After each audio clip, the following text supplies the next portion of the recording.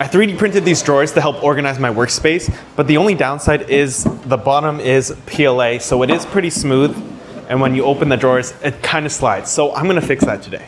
I'm gonna model some TPU feet for this, and now I say model, but it's such a simple design. You can actually do this in Bambu Studio. I don't know if you knew, but Bambu Studio has some simple shapes you can 3D model. All I need is the diameter.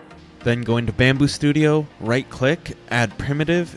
In my case, I'm going with a cylinder. And then from there, I can scale it to the size I want.